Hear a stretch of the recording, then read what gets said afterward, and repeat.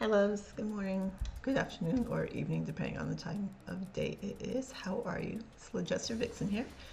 And again, we're doing another Caddicarus. I forgot how to say his name already. Shoot, I'm sorry. But we're doing another video. This was requested by SonicExer, or SonicExer. I'm sorry if I mispronounced your name. And this is the useless world of PS1 accessories. I didn't realize how long it was. A minute and 25 seconds, gotcha. I know it's an hour and 25 minutes, but still. Hour, yeah, it's over an hour. So this should be fun. All right, let's go ahead and dive right into it.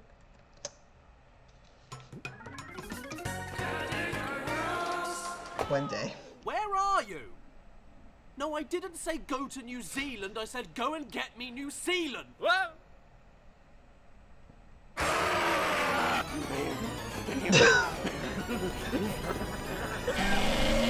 Hello, I'm Caddicarus, and you're not. You want to know something that everybody loves? Video game accessories. You know, when you take something like a controller that works, and then you make it stop working. Tony Hawk is great fun, but you know what I hate? Doing this. We need to make that more fun. Real life skateboard, not only even more fun than that, but also works much better. Thank God we don't need to worry about hitting that one button ever again. I didn't even do that! Now, I'm not just an old, forgotten hag. I do think that accessories in video games have their place, and PlayStation in particular have been ahead of the curve with tons of useful ones, or ones that just provide good, clean fan. That's a dirty fan. Like the Guitar Hero controller, the PS3 memory card adapter, the PS2 DVD remote, the PlayStation VR, and even the PS3 6-axis motion controller, which went down extremely well in the incel market. Thanks, David Cage! But for every motion-activated bra removal tutorial, there's a TV signal aerial for the PSP, or a PS Vita-only memory card, or a PS3... or a Dragon Quest slime controller. That's... Because this is comfortable. So I've never seen that before. That is very disturbing. Like, I get the gist of it, but that's... No. No. He's looking at it. I'm okay with this. Or even PlayStation Move boxing gloves. Yes, these are real. It's just a regular boxing glove with an elastic strap for the controller. It does absolutely nothing. You still have to hold the controller. What else am I supposed to do with this? Punch someone and then immediately celebrate? This is just me talking about nowadays. Did you know that Sony were the kings of useless plastic shit, even back in the day when they were making prototype controllers and then leaving them at the bus station for people to take and then sell for £9,000? And even though you got the occasional useful or cool thing like the vibrating double analog stick DualShock controller, or interchangeable memory cards, or unofficial cheat discs to break your games in half, the PS1 had even more absolute garbage tier accessories than people realize. So welcome one and all to my... So welcome one and all to my journey, looking through as many PS1 accessories that I could find on eBay. Or afford, because holy shit, second mortgage. But I don't want to start off negatively. I'm someone who likes to look for the good in everything. Good. So before we jump into the skid marks, let's take a look at the nice clean pants, such as with this thing here, the PS1 multi-tap. Aha! Good day, mates! Core blimey! The PS1 multi-tap, or if you'd prefer, the multi-branchment, was one of the first accessories released for the PS1 and is a nifty little device to allow you to play 4-player local multiplayer.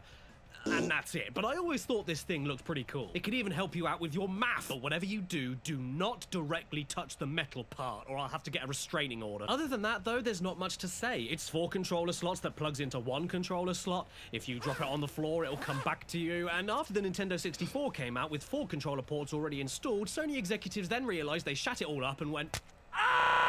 Oh, and while we're on the topic of Sony messing things up, let's talk about this thing. Now, I know what you're gonna say, but Caddy, that isn't an accessory.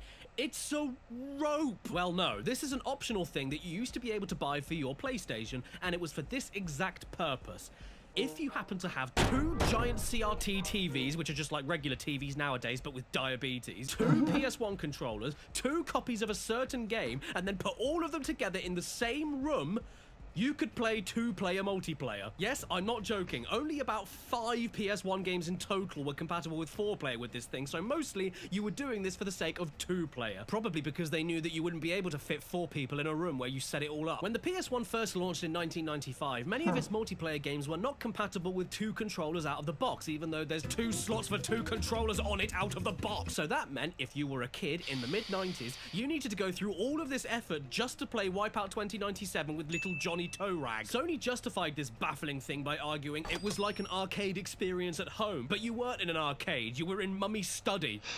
Oh no, what else is in there? This thing is an umbilical cord of hate. It's useless, I never knew anybody that owned one, and if you're upset with me saying this about your beloved rubbery intestine, please ring up and send in all of your complaints to 0800 303 30080 883 003 3. Yes. 08 3 8 8 3 8. Aw. 3. Yay! 3 8. What's that smell? What's smelly? Dad! It's a rat! It's a rat! Kill it! Kill it! This is the PS1 mouse, a Walmart special for $14.96, including tax. And honestly, I think that's a bargain. It even comes with a free piece of gum from 1995. Yes, my friends, if you lived in the 90s and were too cheap for a... then this was the best compromise you could deal with to get a PC experience on your TV. Check it out, you even got a really sweet mouse mat. Isn't it supposed to be white? Now, I actually think this is one of the coolest additions to the PS1. At this point, I'd usually make some comment about P, but this thing works perfectly for the few point-and-click games available on the PS1, and it gives you smoother mouse movement than real smooth. Yes, very smooth. It even allows you to aim and shoot in a few first-person shooters. Well, that's very good. The best thing about it, though, undoubtedly, is that it can be used to play Irritating Stick. This is what made the PS1 mouse fly off the shelves, the chance to turn Irritating Stick into Reasonable Stick. Come on, come on, come on, come on. Come on. No. It's an impossible game all over again.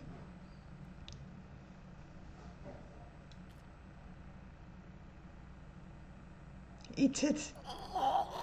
Here's another thing you could choke on, the Pocket Station, the first ever portable Sony console. Yeah, you thought the PSP was the first? You're thick, and here it is. Isn't it precious? It's no, tiny. It isn't a gravestone for moths. It's a Japanese-only, ultra-tiny game console that triples as a PS1 save game manager and an alarm clock. The most important things you need in your pocket. You can use it as a standard memory card and then look through the save data later on with tiny bit-crushed animated save game icons. Yeah, you wink at me, Coco. Don't worry. I know I'm hot. You can change the volume. Yes, that's a separate feature, but the best thing is when it works with certain PS1 games for extra features and to download mini-games directly onto it to play portably, like Block QT, which sounds like a Minecraft babe, but is actually a Breakout clone that triples the length of the stage and makes the ball the size of measles. There's also Pocket Moo Moo, a space shooter with absolutely no cows, and Tales of Eternia, a rhythm game mixed with Tamagotchi but with a real woman. And just like in real life, I can never seem to make her happy. Some of these save icons though look like phlegm. Believe it or not, this is Solid Snake. More like deflated hippo. Although, to be fair, this Rupture Farms icon from Oddworld looks pretty damn great. Oh, sorry, it's not Oddworld in Japan, it's Abe a Go-Go. Why is he coming out of his own? Honestly, this version of the game is worth owning alone just for the Japanese Abe voice. Listen to how cute it is. Hello. Hello. It's like if Abe was voiced by Michael Jackson. Hello. Hello. Due to feces. And as far as the Slig voices go, I think he's having a hernia. But Abe is just... Okay, that kind of like ruined it because it delayed on my pausing, my initial pause, but still. Too damn cute. Hey guys, come down and see this.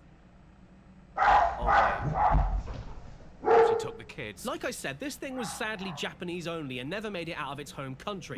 But Sony did at one point have bigger plans for it, since a few Western games do work with it, like Ridge Racer Type 4 and even Final Fantasy VIII. But it really is only a few. You'll find that 98% of all compatible games have to be the Japanese copies. So make sure you dig up your Japanese Metal Gear Solid from Konami, the best. Yeah, they sure are. And get ready to learn a brand new language from space, otherwise you're better off just... Oh no, scratch that. You don't need to learn Japanese. The Crash 3 manual is English. I mean, don't you remember his famous Ringo bazooka?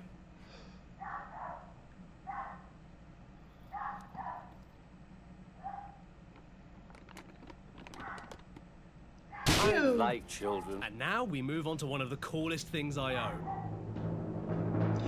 Yes! Yes, if you didn't think your PS1 already looked enough like a toilet, Oh, shit. then feast your eyes on this bastard. Eat your heart out, Steam Deck. Steam Deck, what is that? A cruise ship? Nintendo Switch? What's that? I thought I already had one of them. If you wanted to play 3D games on the go in the late 90s and early 2000s, you got this thing, the PS1 LCD screen. The PS1 little crinkly dentist. I have wanted this thing desperately ever since I was a kid when I first saw an ad for it in the front cover inlay for Stuart Little 2. Sometimes the best things come in little packages. The PS1 LCD screen for men below the national average. Oh, lovely. Now I'm thinking about Stuart Little's Little Stuart. The screen itself comes with built-in speakers, brightness buttons, and even a headphone jack. All you need is a power supply wall socket near you, and you're ready to go. I've always wanted to play Goofy's Funhouse in McDonald's. As long as you can plug it in and have a PS1 disc and controller, you can use it. You can even play it on the train if you want.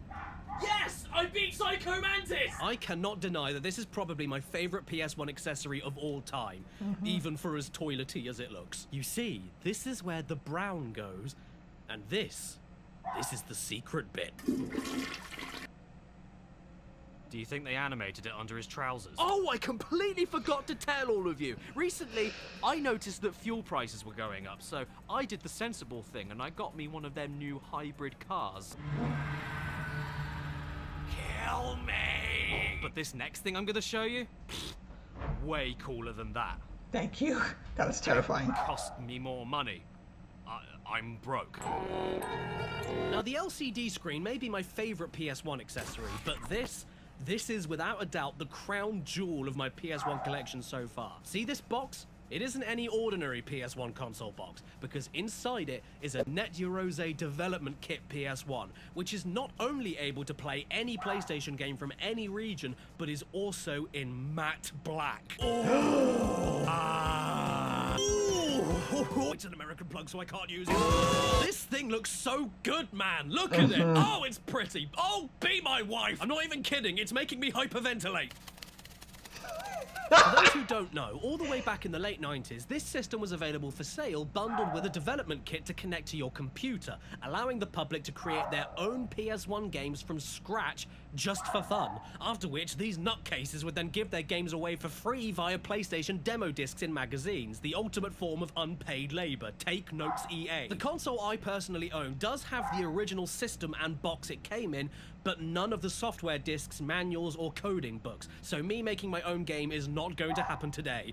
Or probably ever, but at the very least I can finally say that I own the piece of hardware that birthed the greatest death sound of all time. That was done with this. Surprisingly though, there's tons of rules for it. Just look at this. Don't use a mining drill on it, don't set it on fire, and while you're at it, don't touch it. But that's not all. Don't plug it in, don't feed it, don't paint it, don't plug it in, don't put games in it, don't boil a kettle on it, don't slap it while a window's open, don't use it in an earthquake, don't sleep on it, don't use it as a shoe, and whatever you do, don't listen to music. Just in general. You'll die. In fact, the only rule here that doesn't have a giant no next to it is a picture of a baby reaching for it, so make sure you teach your kids to climb up and grab it.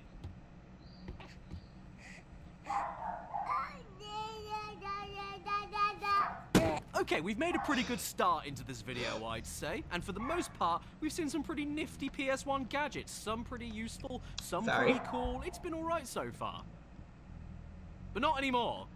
It's time to turn up the vomit volume, because from now on, until the end of this video, we are scraping the bottom of the crusty barrel. No! You know what I think we really need for the PS1? Oh, no, Bill. What do we need? Oh, well, John, I'll tell you what we need. I don't know. We need a mobile phone adapter. No, I'm not joking. This is a device to connect a 90s cell phone to your PS1 with a software disc. Hello?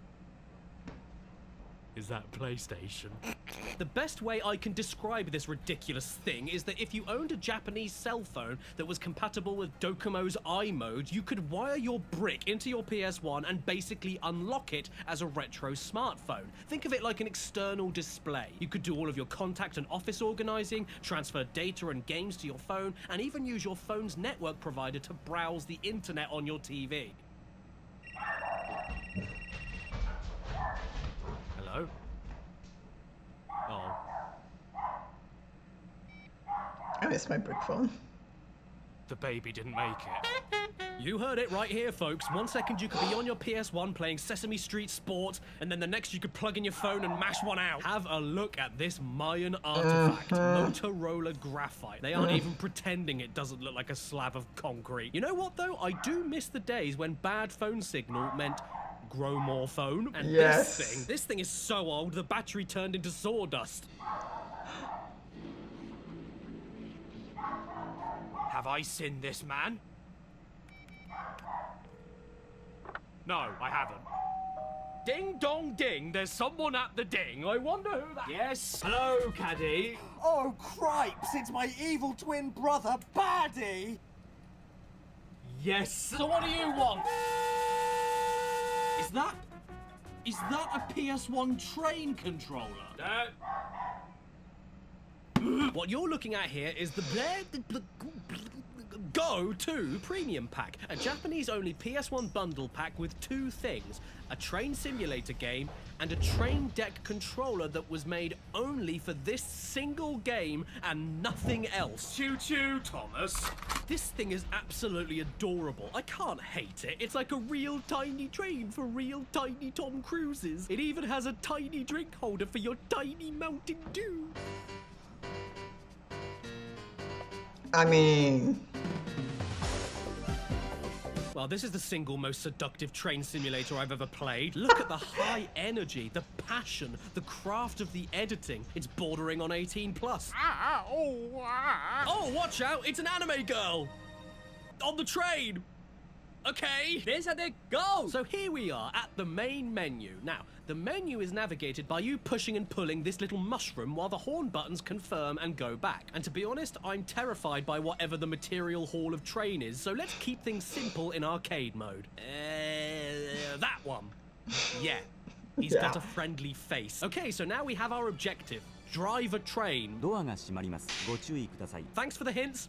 I can't read them. And with that, we unlock the brakes with this thing here, pull this thing back to give it gas, and oh my god, we're a train! And you know the best thing? That's all you need to know. It's really that simple. You move this to the right whenever you want to tighten the brakes, and pull this back whenever you want to...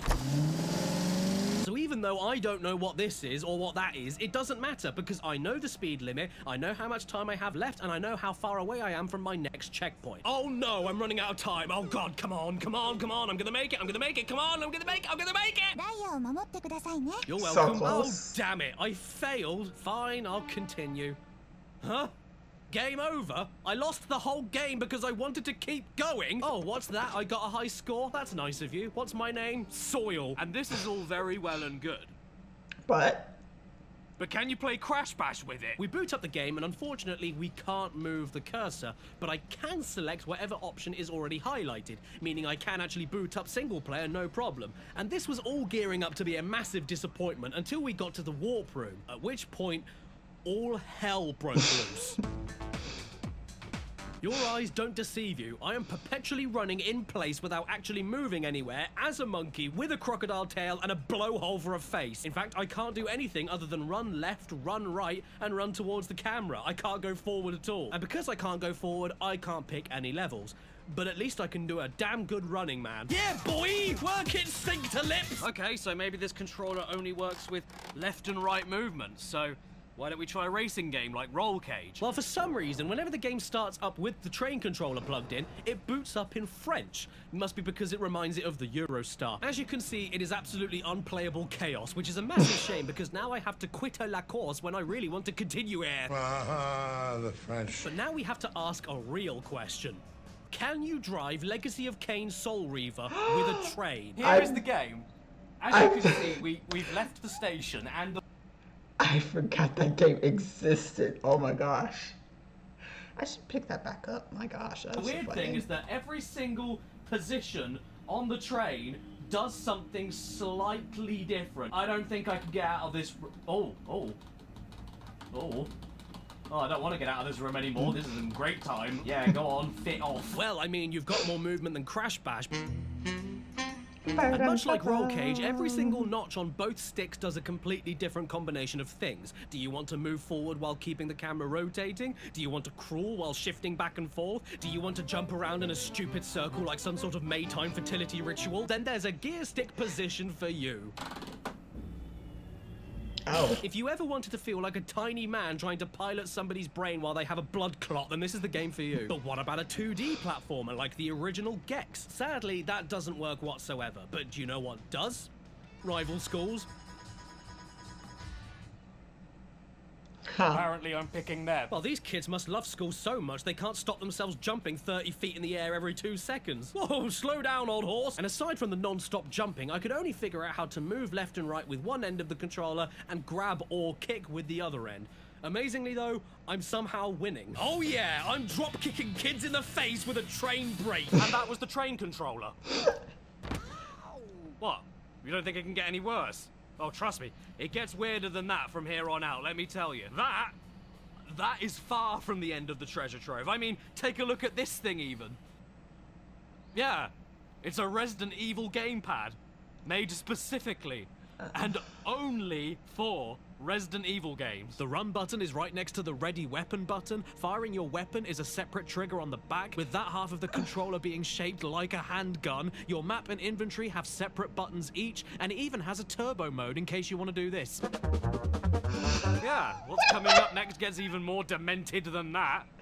Even in the world of something as simple and innocuous as the PS1 memory card. Yeah. Even these tiny little things can be screwed up.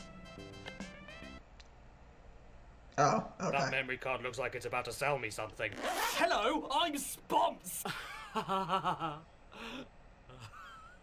And today I'm here to talk to you about NordVPN, the #1 rated VPN from Nord. NordVPN is a service that gives your devices their own private encrypted network when connected to the internet to stop prying eyes getting your good stuff. Look at him. He thinks your credit card looks hot. And who can blame him? That jawline could cut a salmon. Well, don't worry, because with NordVPN, you can remove permanently? With their new threat protection feature, keeping you extra safe from trackers, nasty ads, and harmful websites or files, especially on public Wi-Fi. And I should know, because I've been making parts of this video away from home using NordVPN on public Wi-Fi while keeping completely secure.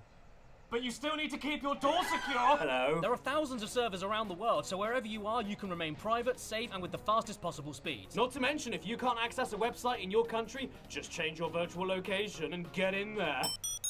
Unblock region-locked games, find discounts from other countries, avoid DDoS attacks, block malware-ridden websites. If all of this sounds good to you, then head to the description right now to nordvpn.com/Caddicarus and use the promo code Caddicarus. CADDICAR. Couldn't we get an easier code? And you'll get an exclusive offer of a 2-year plan with the first month entirely free. Not to mention, if you don't like this service, there's a 30-day money-back guarantee for you and me. So get NordVPN today. Oh no! Oh my god! Once again, the web address and promo code, nordvpn.com/Caddicarus. Now, if you don't mind, I'm going to bed.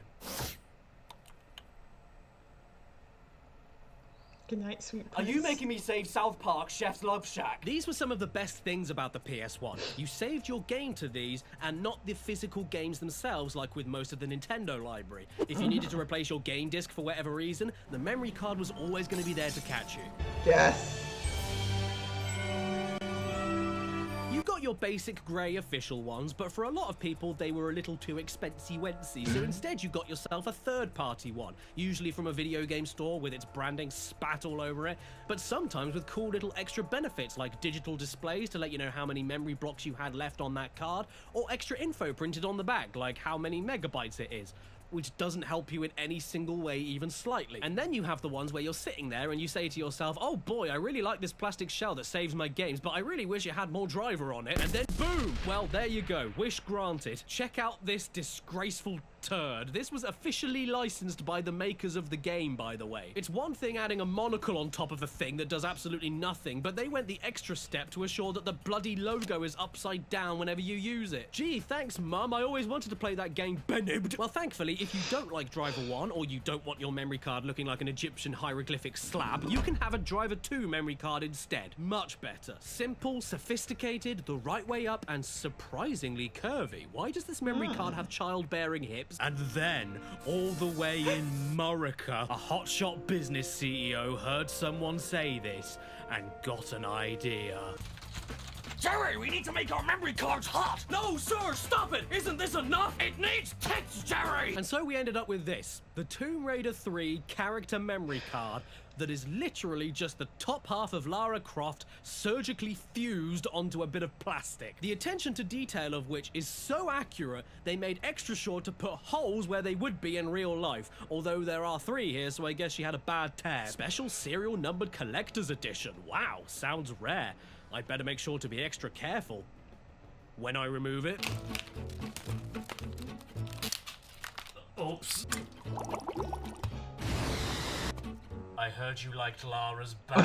I mean, if you want to talk about unnecessary, this is probably where the definition of the word came from. Sure, it's a functional PS1 memory card, but that's all there is to it. You can't use it as an action figure. She's upside down while you're using it. Her waistline doesn't fit on the plastic. Her entire back half doesn't exist. I mean, I've definitely heard of being flat-chested, but how about being flat-backed? And I'm sorry, but I still can't get over the fact that my memory card has a rack. I suppose you could argue at least they focused on the right end, but just let that sink in for a second. This is the only thing in the world that saves your PS1 games and has breets. I don't know what to say on that. And then your dad would come in. And then he'd say to you, oh, hi, son. I'm sorry I was gone for a while. Say, that's a nice Playtendo you've got there. Can I use my floppy disks from my computer on that? And then you turn around and say, no, Dad. And then he'd turn back to you and say, you lie! You lie! He's a child! No, I am not making this up. This is a PS1 computer floppy disk adapter for your memory card slot. I wish I knew about storing that. Your school bag in. This is an exceedingly rare piece of tech from the 90s, and at the time I'm sure it was useful since floppy disks were so much cheaper than memory cards. But nowadays, because it's so rare, I forked out $450 for it. $450 so that you can save your copy of Anna Kournikovas Smash Court Tennis on your dad's old naked picture drive. So yeah, if you want to play your old PS1 games and save your data, do not get these. They're too rare, too expensive, no one even uses floppy disks anymore, and to sum it up in one word, screw off. Here's a relatable situation. When you're playing your PS1, do you ever find that you're struggling so much on Chicken Run that you get so mad and it's enough for you to do this? No, never. Yeah. Well then, get therapy. And then buy yourself the Namco NEGCon. Yes, it's called the NEGCon. N-E-G-Con, NEGCon. I don't know, I don't care. I'm calling it the NEGCon. And if you don't like that and try to correct me, then I know you're somebody I don't want to hang out with. Check this out. Yes, the NEGCon allows you to twist your controller. My favorite pastime next to beat the dog up. And to give credit, it does feel surprisingly natural. But these buttons here do not. These top buttons here are just regular controller buttons, but these ones here are like 8 times the height of those buttons, and whenever you want them to work, you've got to push them all the way in, like your gut after a roast. It really does feel horrible. And I mean, just no R2, no L2, no select button. This thing is a freak of nature, like a really ugly baby. And just like any good ugly baby, I don't want to kill it until I've pretended to drive it around like a racing car. And I'm glad I did, because I have to be honest, the original Ridge Racer on this thing is actually my preferred way to play that game. It feels really good to steer twisting the controller, and it even steers by the exact amount of pressure you apply to each rotation. But let's get creative here. This thing is a Namco controller, so why don't we try out another Namco game on it, like Soul Blade? Well, this is why, because all that twisting the controller does is block, which actually makes you look like you're blocking yourself from Voldo's scary colander knob. And if you try the NEGCON with Pac-Man World, you'll find that you can actually customize the controls in the options to whatever buttons you'd like. Meaning that, oh yeah, I can shoot by twisting left and jump and butt bounce by twisting right. This makes the game an instant 10 out of 10. Every jump in every game should be mapped to a twisting controller. It looks like you've got problems and you're mapping your own buttons on Pac-Man World, so you probably do. But imagine how great real life would be if jumping worked like... Ouch! And you know what's great? Namco didn't even stop there. Those mental cases made another lovely souffle with gone-off eggs, the Namco JogCon, the only product in the world with jog in the title that requires you sit down to use it. Get this, you've got a regular PS1 controller, right? But with a wheel stapled in between its legs, and the wheel doesn't ever centralize when you spin it, meaning that one single turn of it makes you... Oh. Yeah, it's basically a miniature record player Frankensteined on top of a controller, and it's even loud enough to sound like you're scratching records as well. But to be fair, it does sound much better when you put it on a real record player.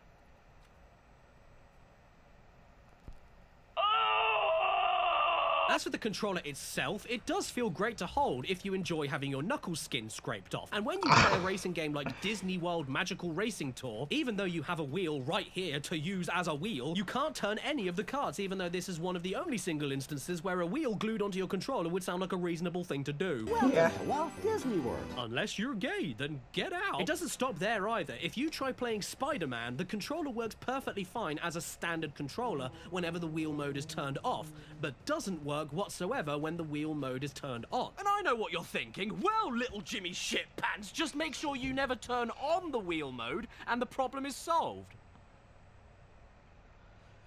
Except it isn't, because whenever you do turn wheel mode off, the game itself automatically turns it back on and stops itself from being able to be played. Have you ever seen a game actively spit out the controller you're trying to use with it, even though it does have a mode that works? Has Spider-Man on the PS1 learned to hate? Is it racist? And you know what other game discriminates against this controller? Barbie Explorer. Should be a match made in heaven, right? Namco JogCon, Barbie Jogs.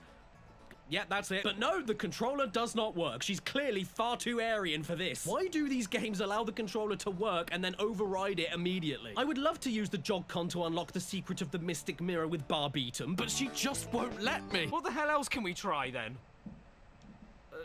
Breakout? To move the paddle? Surely no.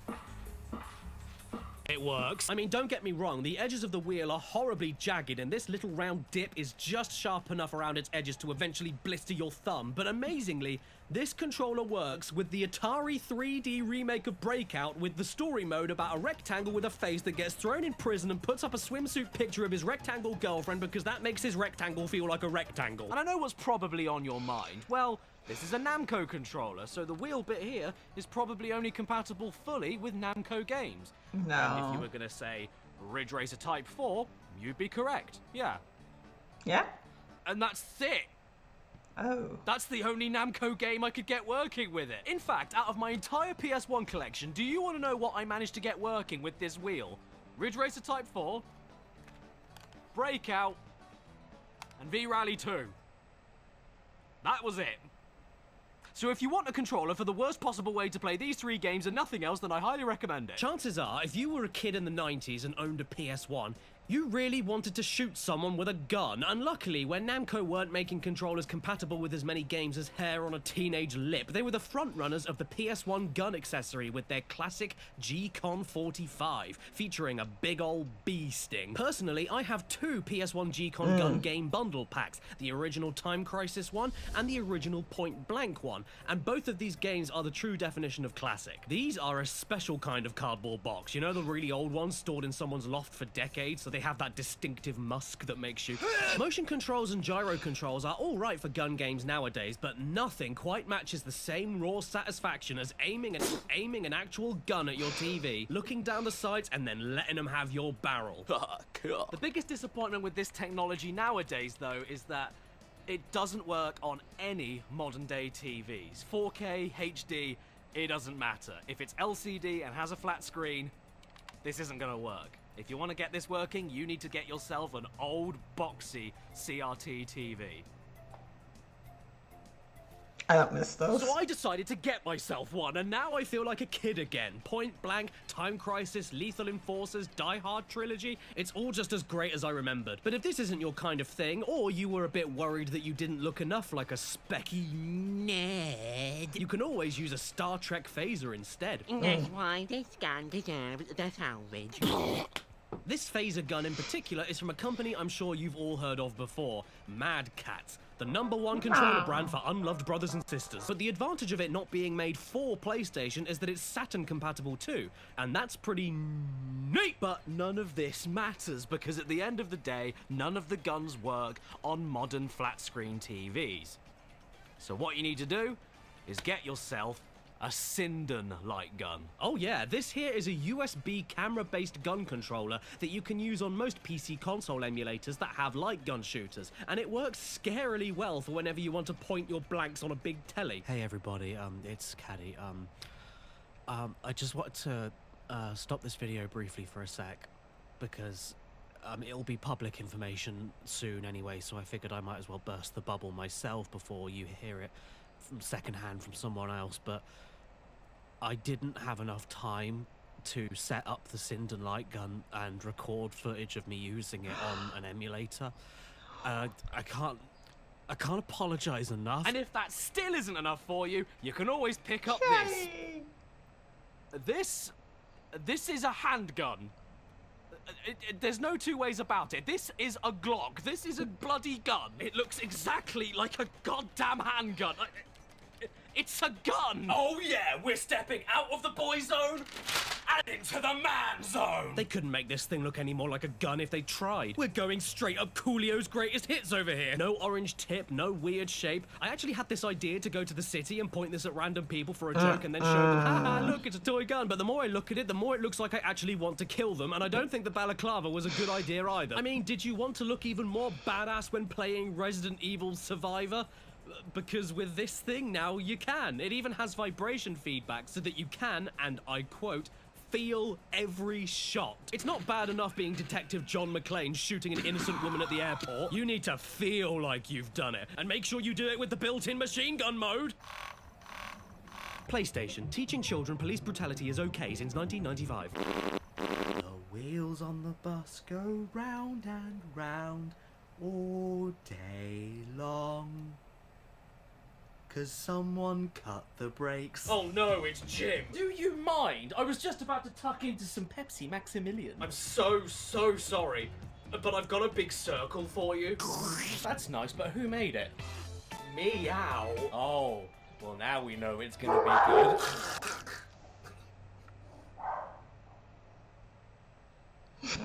Remind me to stop kissing you. The steering wheel, the quintessential console peripheral. Basically every console has their own version of the wheel, even today. It's like the Cenozoic era. This wheel is probably what Mad Catz is best known for, and for good reason. It's a wheel that steers cars on PlayStation and doesn't break. I mean, take it from the racing legend Mario Andretti himself. It's the #1 steering wheel for the PlayStation. Yeah, he really said that. Right before he took his lovely tanned skin and dyed half of it bright pink. Team Mad Catz. Oh, Jesus. Look at these guys. They look like they run around supermarkets and unpeel bananas. The Mad Catz PS1 wheel does everything it says on the tin. It steers, accelerates, brakes, and the vibration feedback on the wheel itself is a fantastic touch. It even uses race-proven foot pedals, which means that they use them in actual racing cars, like this guy's. But you know what I want to know?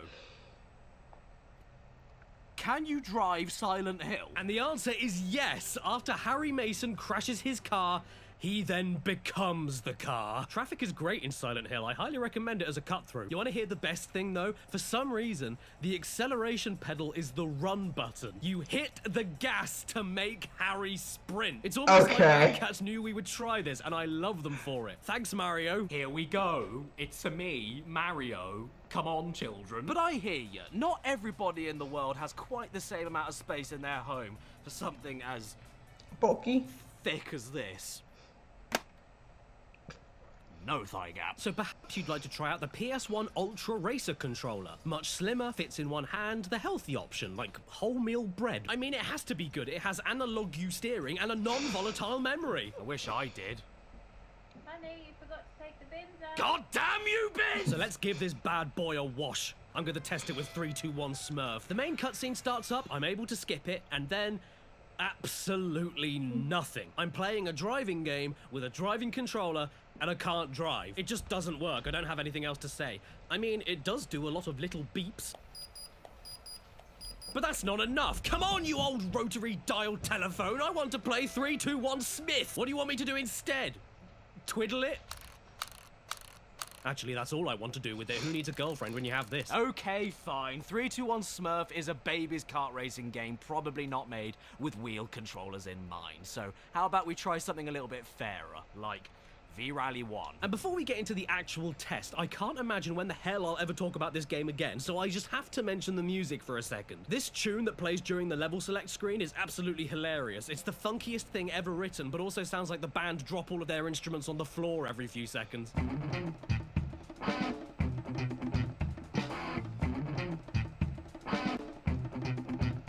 As for the game itself with the controller, yep, it works. It's a wheel, it steers, it moves the car with the same level of sensitivity you put on the wheel. It's a wheel.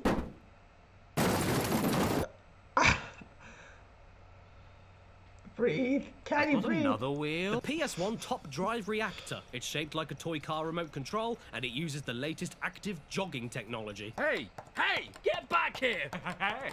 This thing is an absolute disgrace. It's not a game controller, it's an assault rifle. L2, L3, R2, R3, and select is down here. There's multiple switches here, a D-pad in the middle of the action buttons like a DVD remote, a start button up here, 2 separate triggers right on top of each other, L1 and R1 here, -2, -1, 0, +1, +2. Did the Zodiac Killer make this? Converts DualShock games into active feedback. What the hell are you talking about? Am I having a stroke? Logic 3?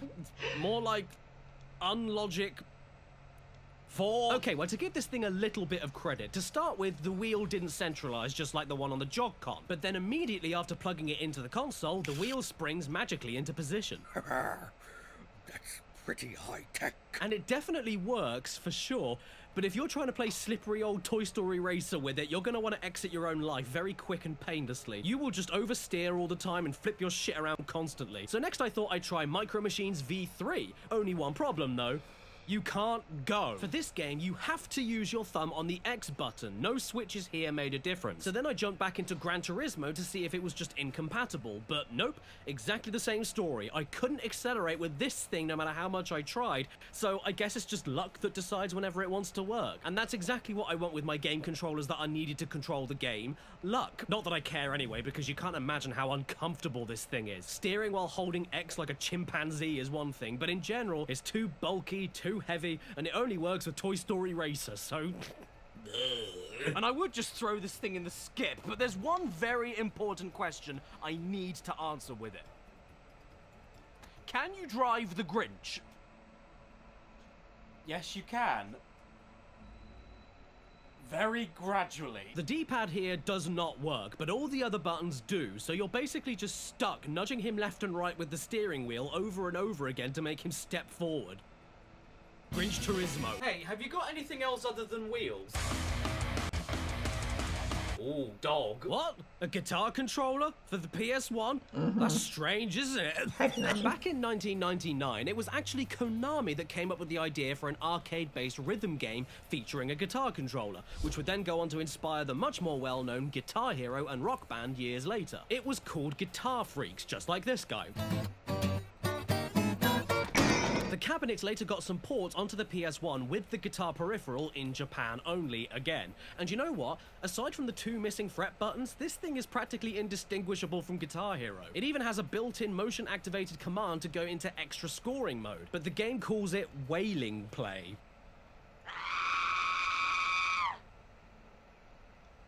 Okay.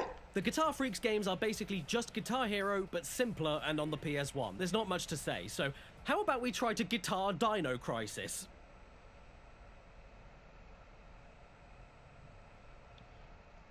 I'm not doing anything. Okay, so the strumming bar does absolutely nothing at all, and all you can do with the 3 fret buttons is open your menu or waddle forward like Santa in a buffet. You do not stop turning left, no matter how much you shout at the game, so the only way to move forward is to wait for the lady to orbit around to the correct direction, move forward for a little bit, stop, and repeat. It's not so much like you're playing Dino Crisis, and more like you're making your way back to your bed in the middle of the night cosplaying as the moon. So why don't we try out Pandemonium instead? Okay. Whoa, Jesus H. Christ in slippers! Calm down, woman! Stop it! Slow down! Oh. She Nothing? can't. Is that it? You're not going to stop? Don't play Pandemonium with a PS1 guitar, more at 11. Okay, last test, Driver 2. A driving game might actually work with this thing. Now this is one of my favourite combinations, guitar and Driver 2, and I'll show you why. Well, first of all, strum bar doesn't do anything. That kind of sucks, but luckily we've got some other buttons. Red button does that. Not very useful. Blue button brakes, which is useless right now because we're not moving. Green button goes forward. So we can't steer. But my favourite part of all of this is that tilting does this. Oh? Ah! Whoa! Whoa! Whoa! Oh, hello, I noticed you there. Say, do you like my new gaming peripheral? It's a wrist strap finger piano!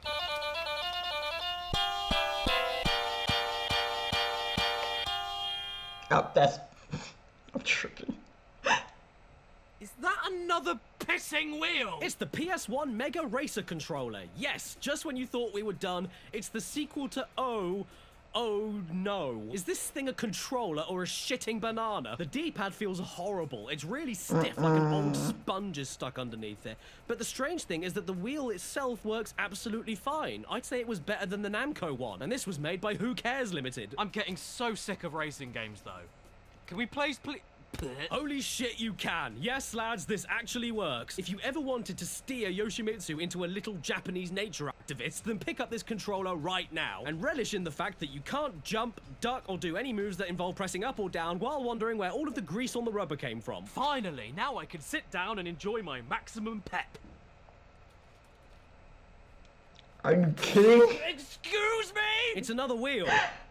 I think. The Formula Racer wheel by Gamester, so we must be in safe hands. This is the biggest piss of the lot. Look at this madman contraption. What do you do with it? Play games or do garden landscaping? Here's a good quote.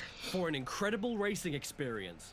Said no one. This is a contagious mass that doesn't know if it's a game controller or a wheel, so ends up looking like it wants to kill itself. I can practically hear it crying at me to end it. It's only 1/4 of a wheel, and the rest is a big red roof tile. Plus, all of the R triggers and buttons are sprinkled randomly all over the back and extremely hard to press, making it look like you're tickling a giant clam. And the worst thing about it is that it works. But at what cost? Because I can't figure out if I should hold it like this, or this, or this. Let's try playing Tombi on it. And I'm very happy I did, because I actually prefer using this controller for side-scrollers instead of racers. It works surprisingly brilliantly and even has vibration support. What the hell am I doing with my life? I'm driving a caveman with pink hair into a farting bum tree, and the best feature of the whole controller is plastered right on the box. It turns. Yep, it's a wheel. I'd like to think it does. Okay, I swear to God, that's it. No more wheels, I promise. There's way too many other stupid controllers to look at, so I'm done with all of the wheels. I hope so. That reminds me, I haven't looked over at this end of the room for a while. Here we go! Oh, hello. I'm Long Dennis! Ooh, hoo-hoo. How fun. Yeah. I want to play a game with you! In one hand, I'll have another accessory, and in the other hand, I'll have the wicked itch. That one. Oh no! Get ready for the wicked itch! Yeah. The other one. Yeah! Gee, thank you so much, Long Dennis. I can't wait to play with the Gamester motion controller. Oh, Long.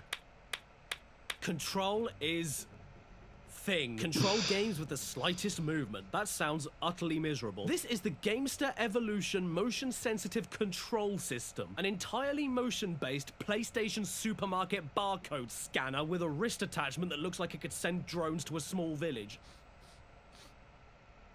But can you eat it? Strap smells like weed. When you use it, you hold onto one end while strapping the other on for the motion stuff.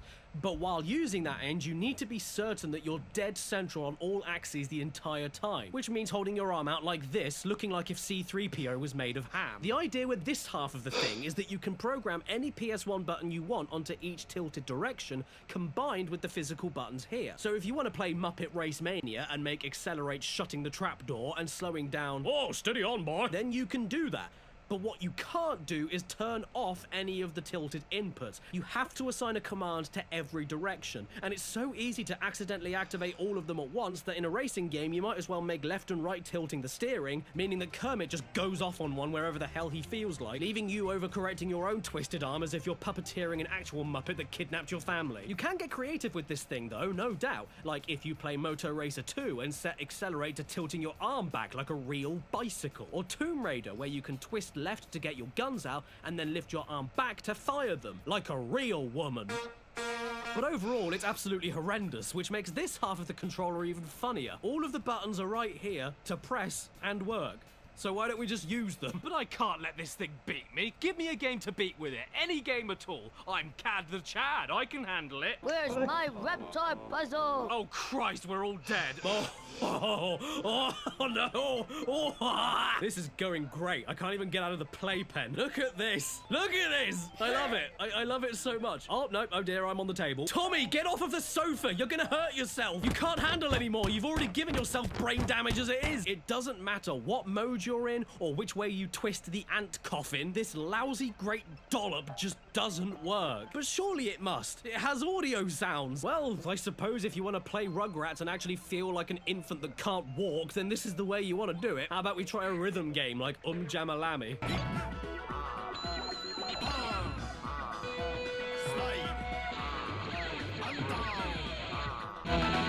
You know, this controller is supposed to make you feel like... But in reality, you look like this. Not to mention, it absolutely kills your arm. Am I Jim Caddick or bloody Geppetto? But hey, you know what else this thing can do? It can be used to map analog stick directions.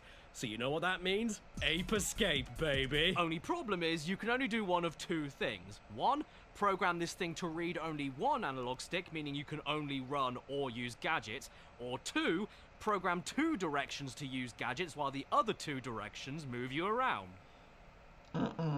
That's what I did. Look at me go. All I can do is move left and right, and even then, I can't really move left or right. Go on, Spike, you can do it. Ignore the chafing. Well, at the very least, I can do this. Yes. Finally, my lifelong dream realized. I can cast a monkey net like a camp whipping boy. I'm absolutely stunned that this doesn't work, but how can that be? It incorporates dual force and technology. Come on, I can catch a monkey, at least one monkey before I quit. Come on, come on, come on! Oh, this is pointless. I can't catch anything with this. It's easier catching head lice. Nah, man, I'll show you the real way to use this bad boy. Boot up Tekken 2, program left fist attacks to tilting forward, input the first-person mode wireframe cheat, and immediately you are part of the game. Even I have to admit, coolest thing I've ever done. The Gamester Evolution, made for men with cardboard beards. Oh god, finally. You know what though? Sometimes you don't want gimmicks. You don't want wheels, you don't want motion, you don't want guitars, you don't even want trains. Sometimes you only want a controller. Yes. That isn't made by the people who make the console, and that's where third-party controllers come in, like with this Titan Concepts controller I've got here, for use with PlayStation or the P-Zone, made in China. by Paul. A lot of these kinds of controllers are the same thing. They function identically to Sony's controllers, but break within one day. They can sometimes come with extra benefits though, like the pre-mentioned turbo button on the Resident Evil pad that automatically presses a single button for you over and over again faster than you can think.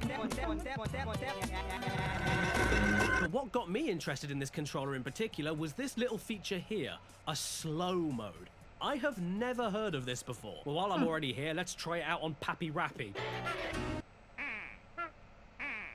Huh.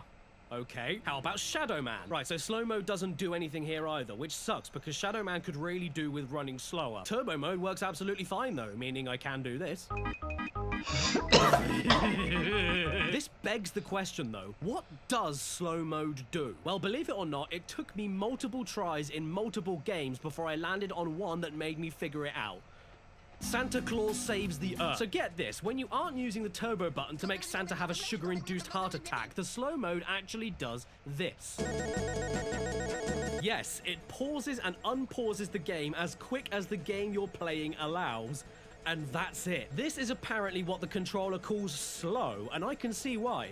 Because it's stupid. Metal Gear Solid, it did exactly the same thing. Mr. Domino, a game that could really benefit from a slow mode, did exactly the same thing. The only, and I repeat, only time this slow mode would actually help you is if the game you're playing has a pause screen that is instant and doesn't flip between two totally different screens all the time, so you're left going blah, blah, blah, all over the floor. Rayman 1 is one of those games, and sure, it's tolerable, but if you'd rather play the game like this, I'd have to interview your parents to find out where they went wrong with you. Crash 1 is another one that works, and it's probably my favorite because the music and sound effects don't pause along with the game, meaning that if you die, you get treated to an extra long game over screen, just as painful as actual death.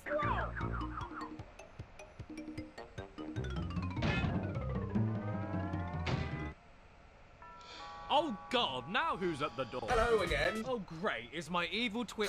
Oh no, okay. So this controller by Titan Concepts, yeah, it wasn't the only third-party controller for the PS1. And if you thought there were only a few third-party manufacturers out there, you couldn't be more wrong. They were everywhere. There were hundreds of them.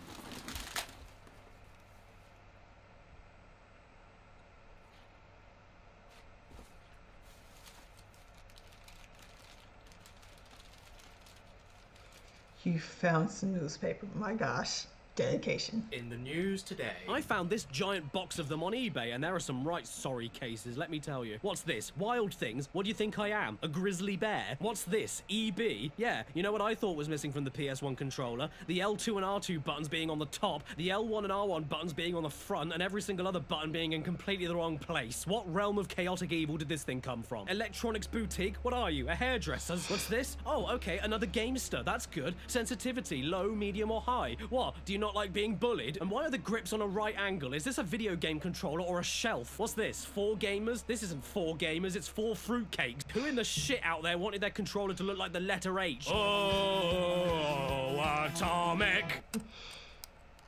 Oh, that's disgusting. Thank you for putting an udder on my controller. Oh, what's this? The AirPad. Why is it called that? Is it... Oh god. It's another motion controller. Heads up, dude! Feast your eyes on this godforsaken sack. What do I even say about it? It's like I'm playing a game with a dinner plate, but without a tasty pickle on it. Basically, how it works is that you turn the tilt mode on, and through the power of air, it acts as a D-pad. Except it doesn't. It says right here that it's registering movement, but it won't actually move anything until you've poured your gravy and potatoes all over the floor. And that makes racing games an absolute joy. You need to practically turn it upside down to get it to register anything. And no, you don't hold it like a steering wheel and turn it for racing games. You hold it flat out in front of you like a begging Victorian orphan. And it's even better when you play a driving game with slippery steering and car crash physics like Destruction Derby 2. Oh, well shit, there goes my hood. Oh, and don't even bother trying to type your name with it unless you're called Poor Snot. Hang on a second. If you turn it upside down, it becomes an alien spacecraft. But does it work with anything else? Like Cash Banuka 2? Yes, it does. Surprisingly well, in fact. but it's terrible. It is so unbelievably delayed, but every single other button is fine, including the D-pad. You've got all the buttons you need right here, so why would you need to turn the tilt on? I mean, sure, it does emulate analog stick sensitivity, so if you ever wanted to make Crash walk like a dying Elvis while you give your controller a long sniff, then this is the thing for you. Well, while we're on a 2 binge, let's check out Medieval 2, because you can't have enough 2s unless you have a Doria. I do! Luckily, it works, but man, is it awkward. If you want Dan to run anywhere, you need to beg until your arms fall off, and the gangly, spastic movement he has makes something as simple as walking into a sword to pick it up practically impossible. Overall, if you want to play any PS1 game at all but make everything about it worse, pick up the AirPad. Somebody should do 100% challenge runs with this thing. Oh god, no. No. Don't look at me. I choose life. And speaking of life, here's a thing that looks like it could resuscitate it back to you. The PS1 programmable joystick from the Game Machine Input Device series. And I picked this up with my arms from the Body Skeleton Limb series. In all fairness though, this is a really neat piece of tech that works like any other third-party joystick, except that you're able to assign any action to any button. And it even comes with a sticker sheet for your ultimate pro gammon setup. And some of these stickers do make perfect sense, while others make me question what kind of games people are picking up. There's a button to make your car go and another to make your car crash. There's a button to release a nuclear bomb. There's a button to make you fart. There's a button to make you fart on a ball. There's a button to make your friends never talk to you again. And when you're finally sick of all the ways you can give off eggy gases, there's even a button to make you give up and cry. Moving on, here's a special little gadget I got from Germany this time, which is pretty cool because the package it arrived in came with a free page of German newspaper for all the latest special offers, just in case you were looking for a Westschirm Linomatic or a Globus Wiener Würsten. The accessory itself is actually a one-handed controller for the PS1, and that's honestly a great idea. I've always wanted to play Lego Island 2 while eating my Doritos and leaving my fingers crumbly and greasy. After all, you can't just assume that everyone that likes games can use both their arms, or even has both of their arms. And after using this controller, maybe that's for the best. Take a peek at this thing. I want to play video games with it, not eat cereal. I get it, accessibility is very important, but you know what else is?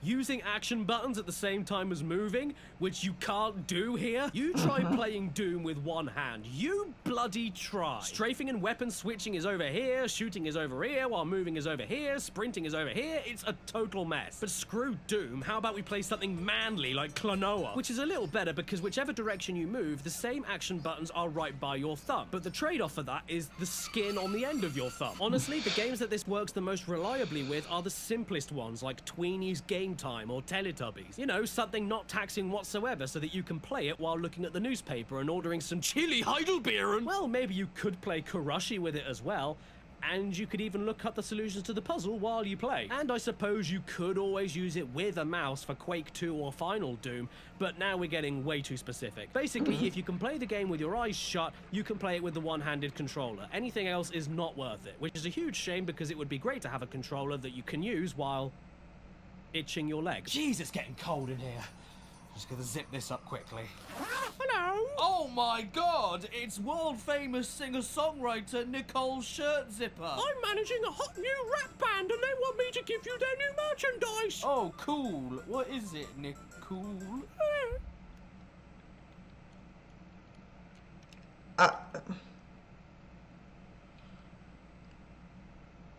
You guys remember Thrill Kill? Ultra-violent, ultra-naughty, boring and badly controlling PS1 cage fighter that was banned for being too full of fishnets? Well, the game may have been scrapped, but the code itself never was. Long story short, it was repurposed into another PS1 game starring the rap group Wu-Tang Clan. Yeah. Some copies came with this controller. I This is exactly what you think it is. It's a PS1 controller shaped like the logo of the Wu-Tang Clan, meaning you can finally play Parappa the Rapper the way it was meant to be played. It is, without a doubt, the single most uncomfortable thing I've ever held. And I've held my own Can't fly with Caddy. I personally did not play Wu-Tang Clan. The game, my brothers did, and I was always there to watch them. And I remember that horrendous controller we had. It was so bulky.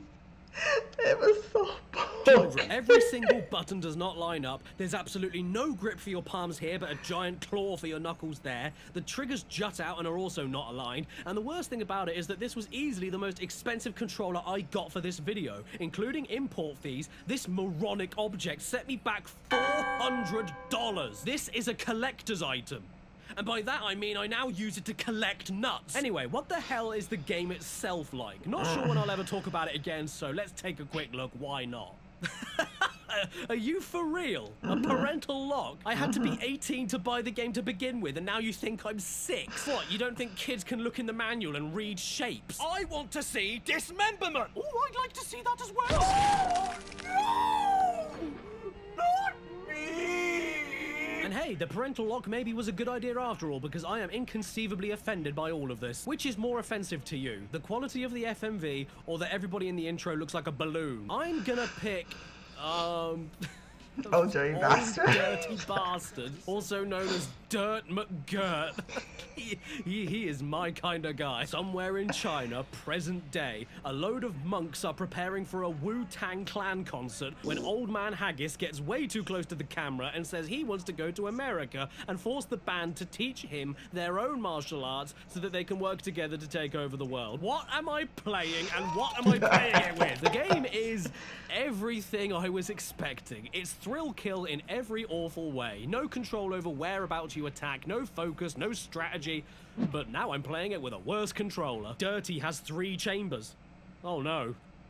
Shall I call the cleaners? Look at this. Why does he run even when not moving anywhere? All of this is disgusting. I don't even know if I should be playing the game with this thing or holding up a bank. The D-pad is so spongy and stiff you end up pressing multiple directions accidentally all the time. And it's not just in Wu-Tang. Playing anything on this thing is agonizing. From something as hard as Rayman 1 to as easy as Tigger's Honey Hunt.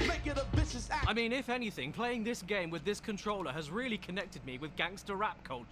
In fact, I think I could do a great rap right now. Hello boys, I'm number 1, playing on my PS1. I like eggs, I eat 'em. Controller shaped like a w. Pull my hair, I don't care.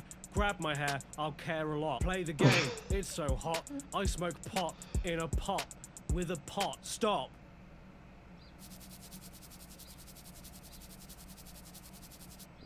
Don't stop. I like Tupac. He led the way. His name is very nearly Toupee. In conclusion, this controller may be the worst thing that I own, but at least it's not a BP controller. In fact, next time you want a band logo to be used as a video game controller, make sure it's from my favorite metal band. I think I need to wash my mouth out after that, so how about instead we take a look at the coolest box for a thing that I own. Oh yeah, this is a PS1 Tekken 3 arcade stick. Very, very cool looking thing indeed. I mean, if you ever wanted to give Nina Williams 4 jugs, then this box is all you're gonna need. Once you get the old bad boy out, it quickly becomes nowhere near as cool as what it's kept in. The sticker here looks embarrassingly cheap, and it's an extremely basic joystick without any shoulder button inputs. But still, I can't deny it's cool as hell as a complete package. Just remember that if your child has an upside down head, they can't play it. And I know you really want to, but you're not allowed to set your child on fire. My favorite thing though is that inside the box were these crappy little trading cards with the most unimpressed and uninterested Lei Wulong I have ever seen in my life. Whoa, don't get too excited, Lei. You'll give yourself piles. So ultimately, even though I do love the box, the contents inside is a little bit disappointing. But at least it isn't a giant grey dump like this. Hey kids, that's a neat console you've got there. Do you want to play it with another console? This is the PS1 ASCII-ware joystick, and even though it gives you every button that was missing from the Tekken 3 pad, they're all bundled together in illogical places. And by the way, it's bigger than the damn console you plug it into. At least it has a turbo function and even an auto turbo function, so you don't even need to hold down the button you want to rapid fire, making backwards dash running in Castlevania absolutely no issue at all, making you an indestructible god in Street Fighter, or making Tetris absolutely goddamn impossible. 36 punches a second, blimey, that's a lot, isn't it? Why? Ow, my face. I don't know, maybe I'm being too harsh on it. I mean, after all, it is called Slech. What's that? What's that on the horizon? Oh my god, it's so beautiful. It's on the horizon. Like like the sea. Well, my son, it's one of the rarest PS1 accessories out there. The boil controller.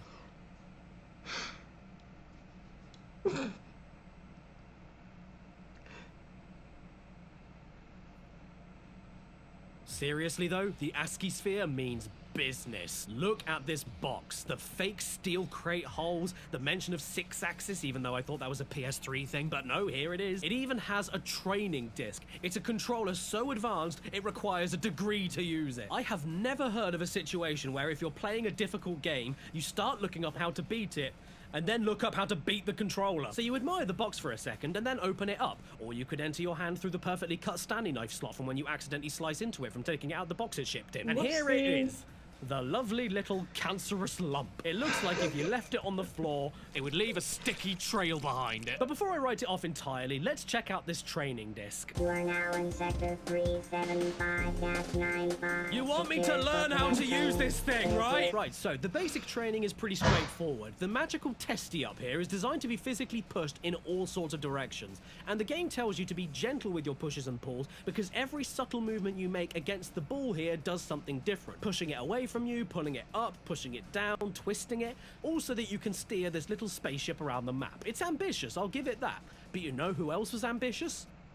Stalin. Once you're left alone in the void of space, freely controlling yourself, it falls apart. The game wants you to do things like push forward gently to move forward, but then push hard forward to dip downwards, or push left gently to strafe left, but push hard left to bank left. It's so damn unnatural. When you're doing it one move at a time, it's absolutely fine, but strangely, flying through space at 500 miles a second doesn't mix well with you remembering every single angle this sack wants to be tickled on, and you end up not being able to control anything. So why don't we try out the obvious test choice, Cooler World? I mean, I already have his mother's head on a pike. Yeah, as I suspected, the second we take the ulcer out of the mouth, it doesn't work. The controller worked fine with the spaceship test disc, but look at this. The ball doesn't know if it's rolling, or turning, or looking, or boinging, or splatting, or blinking, or blonking. Thanks for responding perfectly to all my pushes and pulls and squeezes and twists. It's like if Jigsaw created Bop It. How about we try out Shrek Treasure Hunt? Well, to start with, the menus were absolutely fine. That's okay. But the game itself, I mean, it kind of speaks for itself, right? The controller is all about finesse. I mean, fair enough, I know Shrek isn't exactly a swan-leg ballerina, but however gently I touch the ball, he absolutely freaks out. Why does this thing exist? Who asked for it? Who was sitting at home playing Metal Gear Solid and said to themselves, oh boy, I really wish this was Rubber Gear Squishy. This thing is an abomination, and I'm putting it down because I'm absolutely certain this is malignant. And you know what else nobody likes and wishes they could put down? Toddlers, but that's not legal. So instead what we do is push them aside and leave them entertained with baby controllers for the PlayStation. Oh yeah, these are also real. It's a controller for the PS1 for a dumb, stupid, smelly baby. You can give it to a toddler to chew on and beat Croc at the same time, without the ability to attack no less. This is a very clever baby. This controller in particular was Japanese only and came bundled with a game called Guru Torn Orangutan. This is perhaps the most unassuming box for a game I've ever seen. There is absolutely zero information on it. Not even the back of it can help you out. If you play around, please clean up. Sound advice. The game starts up and... Please get out of my personal space. Okay, so I'm on this screen and nothing is working. I'm not sure what I'm supposed to... Oh! Hang on. This is a microphone? Sweet, I wasn't expecting that. Just gotta say hello to the cute little dog and away we go. Did you know they eat you in Korea? Okay, cool. Now I've got to put my name in and... What? Is that a naked toad? Ah! Well, at least they can't reproduce. Okay, cool. I guess I've got to pick where I want to go now, so I'm feeling a little bit drawn to the top one, and then, yep, feeling drawn to the top one again. I think what we've got to do here is shout into the microphone when it's safe to cross the road, but maybe I need to know the Japanese word for go, because I can't get them to move. Go, go, go, go. Ah! I changed my mind. Back, back. Yay! I finally did it right. I wish I didn't do it right. Let's try another game then. How about this one by the Kidney House? Here we have to pick the oven that we want to jump inside, and then we... I honestly have no idea, but I'm going to go and eat this cookie here, and... yeah, I'm getting way too ahead of myself. I'm going to quit before I mess it up. Oh no, I won. Okay, well, what do I do now? I don't know, but anywhere is better than here, and good timing too, because the poor dog clearly wet itself. Oh, okay, we've got some hide and seek now. Haha, you can't get away that easy. I see where you went. Oh, my mistake. I thought I saw you go in there, but you clearly didn't, because instead I found a little old man. Then this duck arrives for the fun, and... Why does everyone in this game sound like they're being sick? The controller itself is kind of neat, though. It's cute, it has all the buttons it needs, it stands up on its own so it can be doubled as a toy, but using it for anything else other than the game it was made for is a death sentence. There's only 2 buttons and a D-pad in between them, for Christ's sake. Uh-oh. I'm... Dad? Look at the way this smug asshole winks at you. He knows you can't do anything with him, and he thinks it's hilarious. Or he wants you to press that button down there. Well, if I can give it any credit whatsoever, D-pad, X, circle... It's the perfect controller for Pepsi, man! And this wasn't the only time Japan did this. They had exactly the same design used for Michael Rat. And even more confusingly, Winnie the Pooh in a combo pack. You get a controller and a game. 2 Poohs for the price of 1. And I'm personally very excited because according to Google Translate, when you talk, Mr. Wow will answer. Oh, and check this out. You can even wipe the trumpet, and you can also lottery. Gambling and kids go hand in hand. Well, this kid likes gambling anyway. Hello, everybody. My name is Markiplier. Plus, if you really want to, you can always use the Wu-Tang Clan controller with the game, so Winnie ends up in the Pooh-Tang Clan. Please forget I ever said that. Don't hurt me, Pooh. Okay, good. Pooh is dead. Right, so here's the main menu, and all you can do here is waddle Pooh around like he's in a game of Monopoly. This animation looks so sad. The first thing I ran into was a dandelion blowing minigame where you need to blow into the microphone to get it working. And that's kind of cool.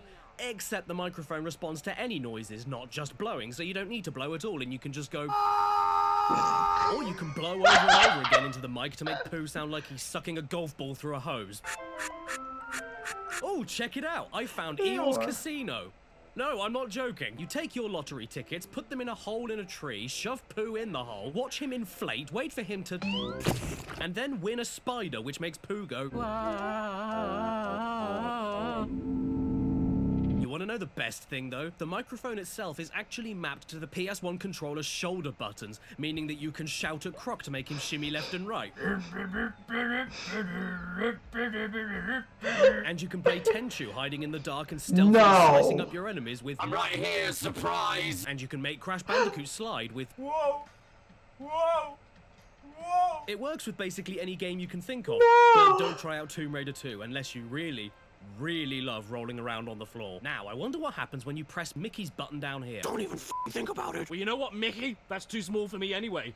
I prefer my buttons nice and big. This is the once again Japanese-only Kid Station controller. Warning, if your kid is crying, this controller will kill them. Look at the size of this beast. If this controller had an exercise bike, it'd be dusty. It was made for a series of games in Japan that branded the Kid Station logo on the cover. If the game had that logo, you could use this controller. And yes, this finally means I can play my copy of Thomas the Tank Danking the way it was meant to be played. Hey there, fat controller, do you want to see my fat controller? Logically, tiny buttons should be great for tiny fingers, but if you're 3 years old, those fingers spend more time in your mouth or going... And that's why this controller exists. No mistakes will be made with this, no sir. Just make sure that the game you play doesn't involve moving anywhere, because... yeah. What you can do, though, is use it with the mouse, which is great, because I've always wanted to play Terry Pratchett's Discworld with a bongo. I like this controller. Dad, what the hell is this thing? And if this is what your kids look like when they see the controller, just wait until you see what happens when they play with it. Yeah! This pleases me. You know what I've always wanted to know? What English words are young Japanese boys wearing on their pajamas? Let's have a quick look. High, super, point, mile, cham, picnic, field, mitt. Actually, scratch that. Pick yourself up the PS1 fishing rod. The only controller that allows you to get a rod and go fishing. It's not working. The fish ain't biting today. I only have one game that this thing is 100% compatible with. Real Fishing 2. Because Real Fishing 1 didn't have enough real fishing in it. And the game is... Yep, this is Real Fishing, alright. It's real fishing because nothing happens. Look, it's really cute that you can throw the rod to cast the line with motion controls, and the reel itself works well too. But whatever bait I use, wherever I cast, how fast I reel, it doesn't make a single difference. I'm glad the controller works, but the game just doesn't care. Oh my god, I got a fish! Reel it in! Reel it in, boy! Reel it! Aww. Oh. Bye then. Why do people like fishing? Oh my god, I got another fish! Reel it in slower! Reel it in slower! Reel it in slower! Slowly does it. Oh. Bye then. Balls to this. Let's try playing the game that the fishing rod was really made for.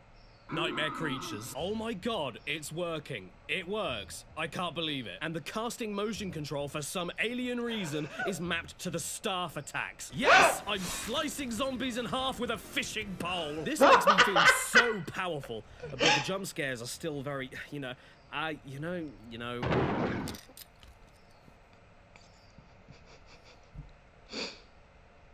Okay. Caddy. At this point, I started to think a little out of the box. Maybe this reel thing here works as a paddle of some sort. So I tried out Buster Move 2 to see if I could move the cannon with it, and nope, it didn't work. I could not. Then I thought, hey, wait a second, this here is a left analog stick, so maybe this acts as a right one, meaning that I tried out Ape Escape, and sadly, it didn't even pass the menu screen. Then I tried RC Stunt Copter, and the exact same thing happened. So what about racing games then? Like Colin McRae Rally? No. No. Gran Turismo? No. So then I tried a load of other random games like Spider-Man 2? No. Mortal Kombat? No. SpongeBob? No. Wipeout? No. And none of these did anything. Aww. Except...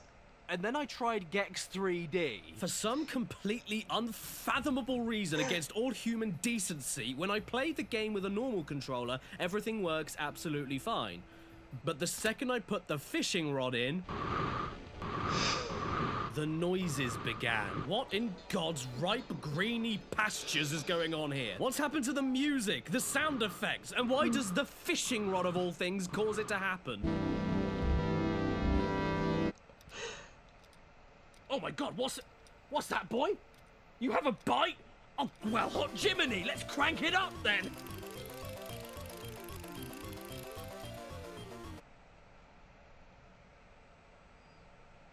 I wound in the lead winder. I know what you're thinking. This is the worst thing I've ever seen in my life.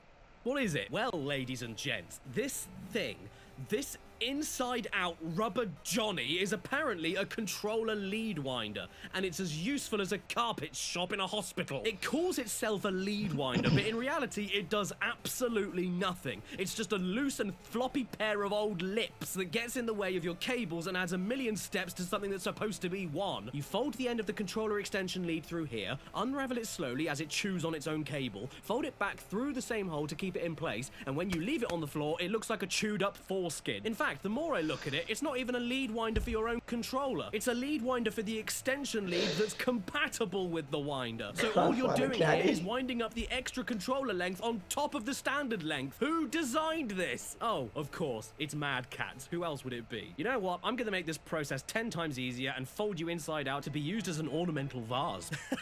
Look at my poor little controller.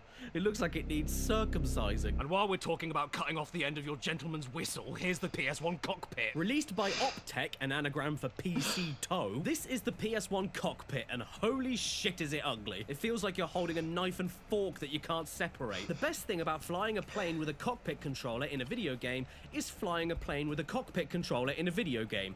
And this thing does not let you fly a plane with a cockpit controller in a video game. At least not on Ace Combat 3. No matter what settings I use, the steering outright doesn't work, but everything else seems to work fine, including pushing and pulling back on the deck to change my height, which is completely awful because this is what happens every time you do that. Does it work on Independence Day? No. Duke Nukem? No. Driver? No. Point Blank? No. Simpsons Wrestling? No. Stuart Little 2? Yes. The PS1 cockpit controller works with Stuart Little 2 and nothing else that I tried. Out of all of the flight games I own, I honestly couldn't believe it. Why does this work? You can even turn left and right to move the sewage hamster, and the accelerator pedal is your jump. So instead of stepping on a mouse, we're shooting it off to space.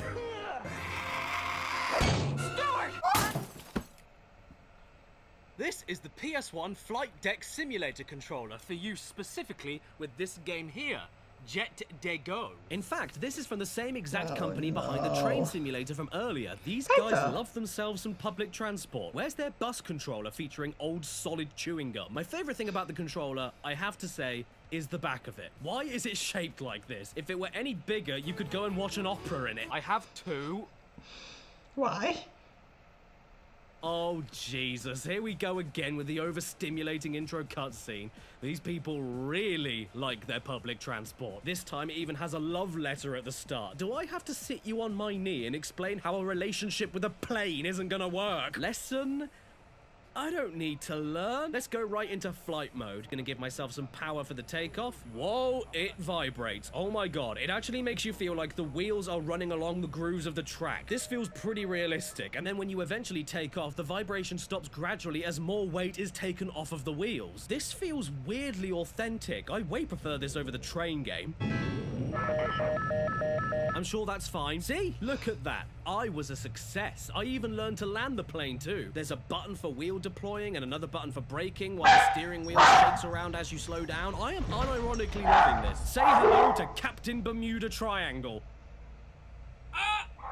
I mean, I can't tell you what is going on or what anybody is saying, but I must be doing good because I got awarded some more X-rated plane footage with a guitar solo.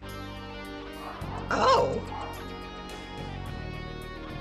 I think the FBI will be after me soon, so does it work with Wipeout 3? Short answer, yes it does, but to accelerate you have to put your thumb over here like some sort of angry lobster because this here doesn't do anything. I then tried Mortal Kombat and sadly I couldn't even get past the menus, but then I got into Spyro 2, and where the menus were a little bit glitchy, I actually managed to get the game fully working. You're seeing this right. I am steering Spyro, not only on the ground, but in the air as he glides like a plane, just like our Lord Jesus intended. If, though, for whatever reason, you decide to stop steering Spyro, he won't stop, so just get ready to play a version of Spyro 2 where he's trying to hold it in, and you'll be right as rain.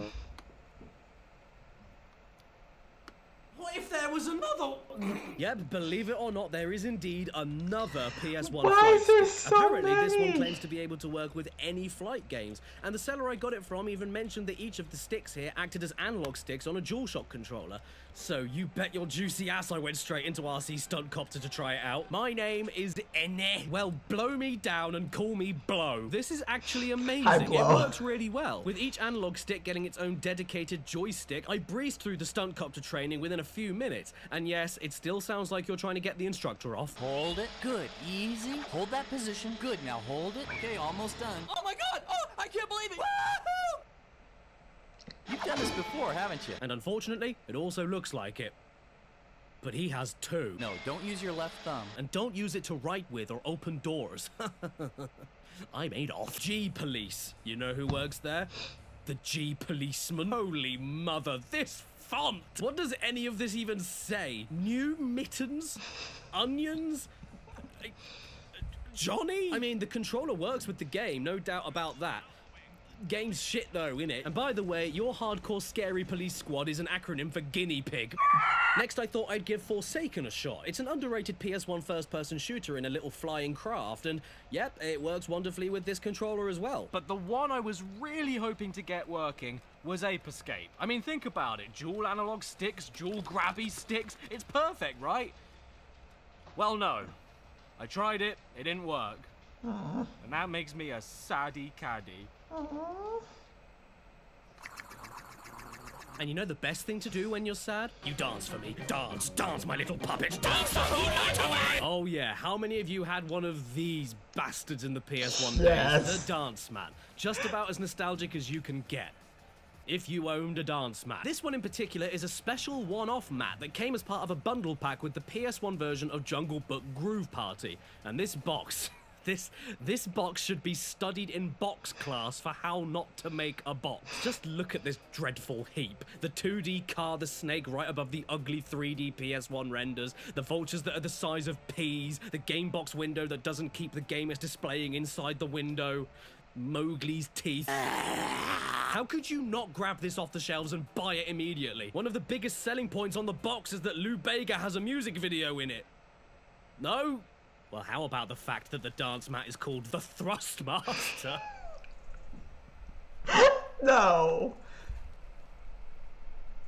Join the ranks and walk in line. And the best thing about dance mats is that you don't only have to use them with dancing games like Jungle Book or DDR. All the controller buttons you need are on the mat, so you can play anything from Spyro 3 to Tony Hawk. Hey, look, it's like I'm actually using a real skateboard. I hope they make that a reality in the future. Oh, wait a minute. I seriously don't recommend that you play Overboard with it, though. I feel like I'm playing Twister while being shot at. But I seriously do recommend taping the dance mat onto a wall and playing the first stage in Parappa the Rapper for the next best thing to Parappa the Rapper VR as you can get. And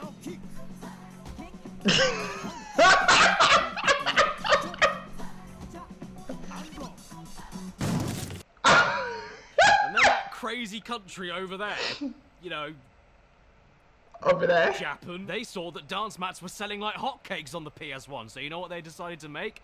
They decided to make a dance mat for people with hand fits. This is the PS1 Poppin' controller for a series of games labelled Poppin' Music from Konami again. The sad thing, though, is that it's only for Japan, so please don't tell anyone.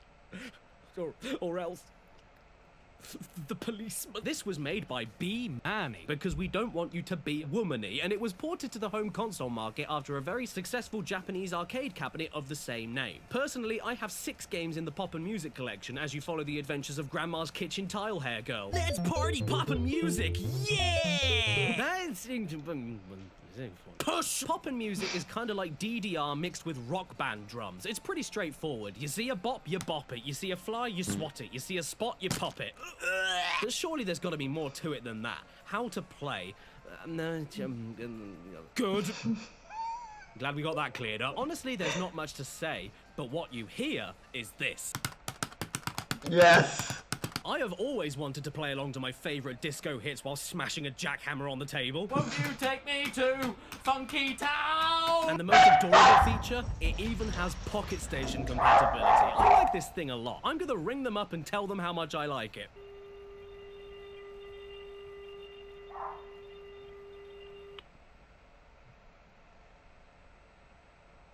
I think I called the Yakuza. But I know what you're thinking. Does it work with other rhythm games like Vib Ribbon? Well, you'll be pleased to know it sure does. And half of the fun is trying to figure out which button does what. Yes. Yes. No. Alright, then how about if we try the best rhythm game of all time? Tarzan. Has anybody got a wipe? Amazingly, everything works, except for the fact that I can't run backwards. So if you're a Tarzan PS1 speedrunner that doesn't ever need to run backwards, this is the controller for you. Personally, I always wanted to smack a bit of plastic to call for a gorilla hint, so I'm very happy. The buttons themselves are really sensitive though, so if you do so much as breathe too heavily on it, you might— No, go away! Leave me alone, Turkish delight! Stupid traffic light pop-off controller. I'm gonna run away to Crash Team Racing now. Everything here in the menu works wonderfully, and I was getting really excited to play the game.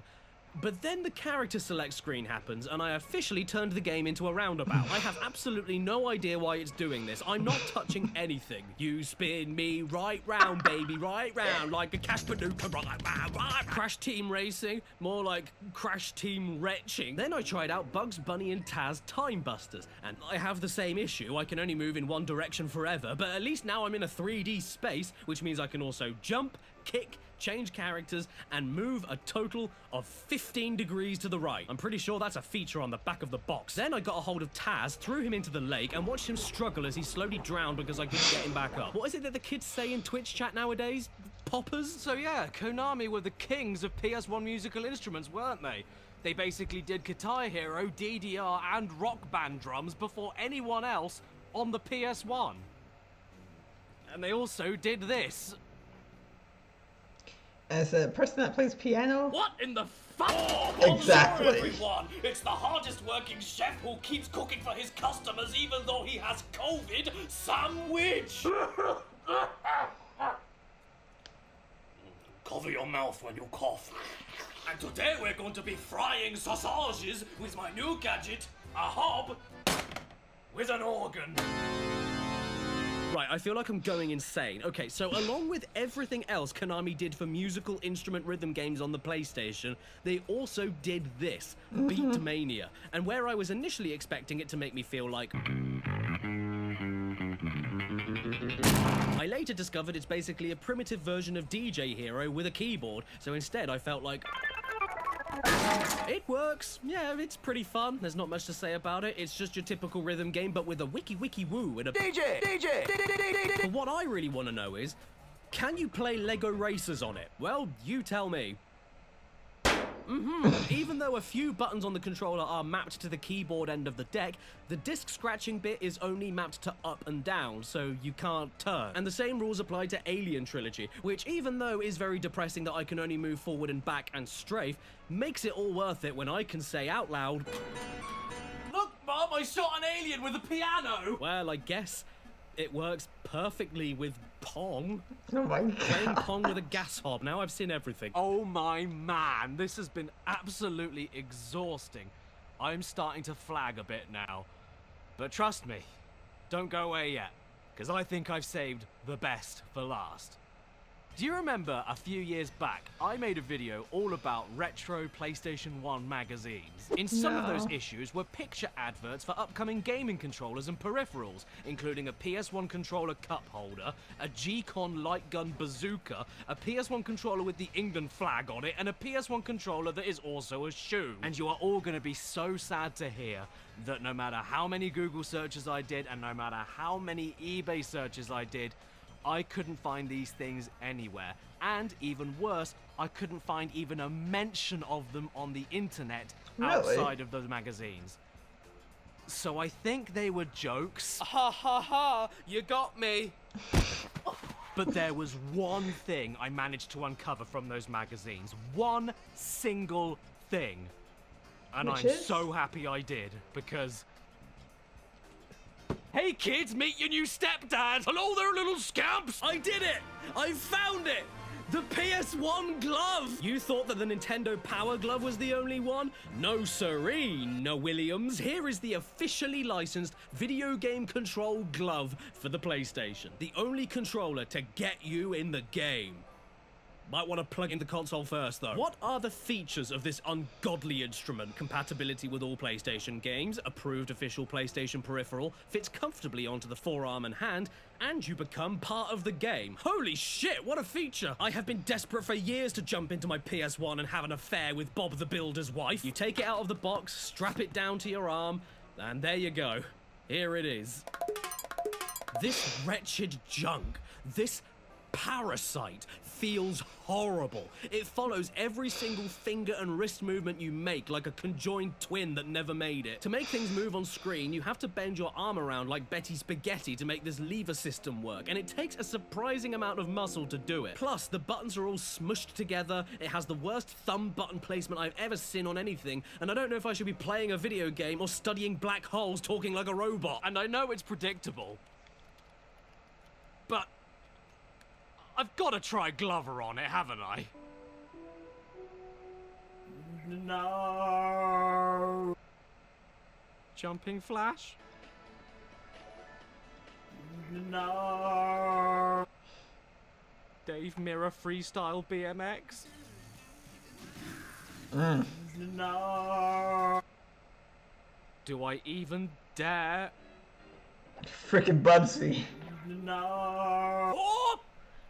Once upon a time.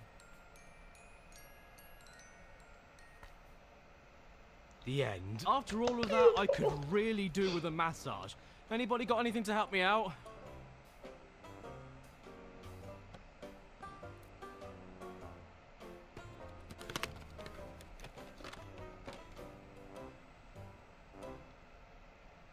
Excuse me? Is that a PS2 vibrator?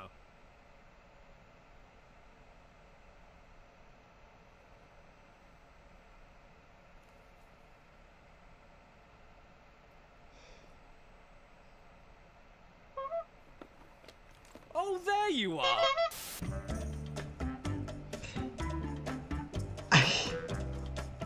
All right, I forgot. I did that with my. Excuse me. Oh, excuse me. That was very interesting. Like, legit. It was fun. Excuse me, I'm sorry. That was a lot of fun. Stan? My rabbit likes to shit on my sofa. Conflab it, Caddy. I do thank you guys. Oh, wait. Okay. So I do enjoy that. I did enjoy that. That was a lot of fun. A lot of PS1 accessories I was not expecting to see, or didn't know even existed, but so it was a lot of fun. So thank you again, SonicExer or SonicExer. Wow, I'm here, I promise. But thank you for the suggestion, and I should work on a few more later on this week. Until next time, see you guys later. Ta-ta!